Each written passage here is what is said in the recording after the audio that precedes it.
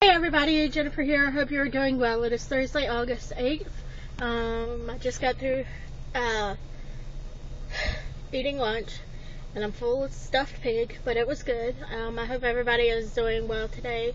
I'm off from work today and I really don't have anything planned. I'm gonna go home and still work on my super secret thing that I've been telling you guys about. I'm getting really excited. I'm making progress, and and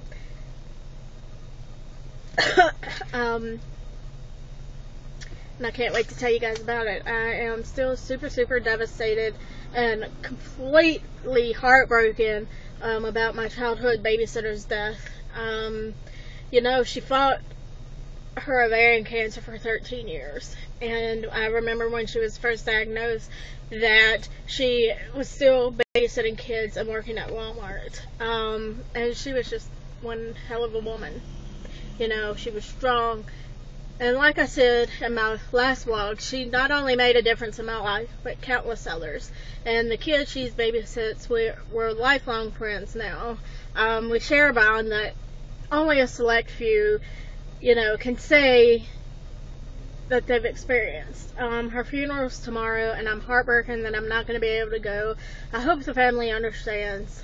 I'm going to call her granddaughter Renee later. I love Renee and her kids and her husband to death.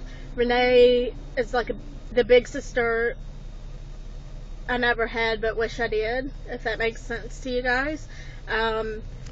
So I'm going to call her later, see how she's doing, talk to her, and just let her know that I can't make it to the funeral tomorrow, and I'm devastated. So what you gonna do?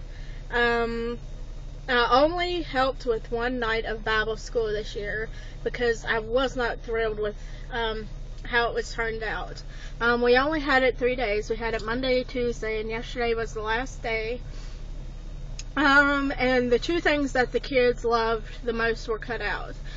Snack time was cut out, and I'm disappointed about that because if we were having it for 5 days, the normal 5-day period, each group would help make snacks for everybody that attended, all the workers, the rest of the kids, and the kids loved it. And not only that, but the movie was also cut out, and I wasn't thrilled with it.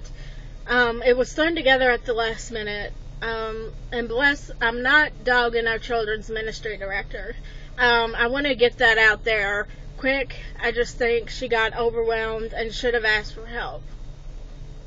And I also think it was thrown together at the last minute, because originally we weren't going to have Bible school at all this year, but I'm not dogging her. I just wish she would have asked for help, because I would have been willing to help.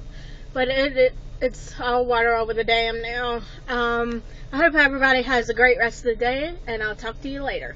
Bye, guys. If you like what you see, rate, comment, and subscribe. Bye!